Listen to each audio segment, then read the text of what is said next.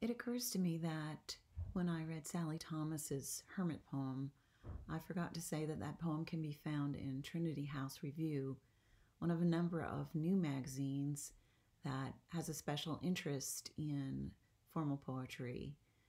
Some of the others are North American Anglican and the brand new Grand Little Things. Today I'd like to read a poem from North American Anglican. This is by Daniel Sheehan, who is a journalist in Eastern Pennsylvania. He's published in a number of online magazines and others, and in some illustrated booklets by the Prehensile Pencil Publications. Say that 10 times. New Farrell Press of New York. This is a sonnet. This is a English or Shakespearean sonnet with the 3 quatrains and couplet at the close.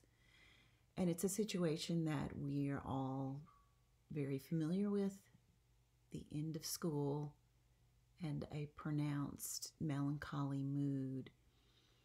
The poem itself has a mixture of very tight rhymes like boys and toys, with very slant rhymes like wind and blind.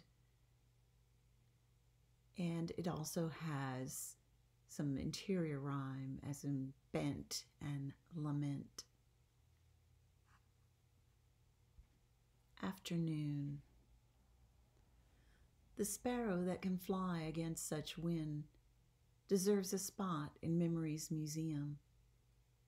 Likewise, the sunbeams on the bedroom blind, slanted just so, a light preserved from autumn, intruding its chill upon mid-June. As school lets out for good, I hear the cheering over rooftops of the kids at noon, set loose through double doors and spinning like struck marbles. And because I have grown bent into the man I am, I hear it as lament.